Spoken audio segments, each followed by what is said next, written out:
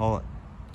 Hi, I'm Roger Heitzman. I make kinetic wind sculptures. This is one of my sculptures. It's called Stratosphere. It's brass, copper, stainless steel ball bearings throughout, and as you can see, it's made to spin in the wind.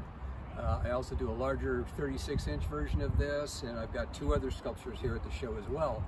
One out of stainless steel and the other one also out of brass and copper.